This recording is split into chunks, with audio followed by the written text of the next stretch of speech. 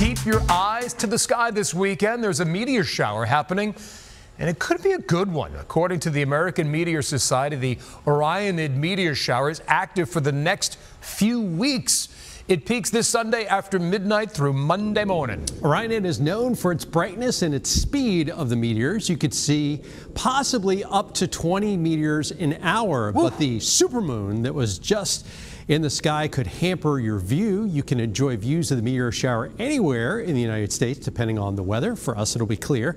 A dark, open sky with no moon is best. Look for meteors in the lower half of the sky or along the horizon. The moon was full on Thursday, and for tonight should still be about 92% full, so we're going to be kind of battling the brightness of the moon with trying to see the meteors. Spectacular shows in the sky regardless. Yes, in fact, this afternoon, no meteors. But we'll have tons of sunshine. In fact, yesterday, gorgeous day, chilly in the morning, a little bit warmer in the afternoon. And we're going to have that trend continue today.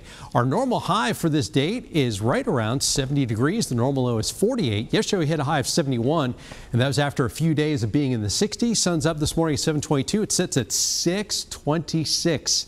2 minutes less of daylight today than what we had yesterday. For the month, we're about 1.5 inches below normal since September 1st, at least at the airport. 3 inches below normal. We're not talking about a drought or anything by now, but with the lack of rainfall, that sometimes makes the fall colors a little bit muted.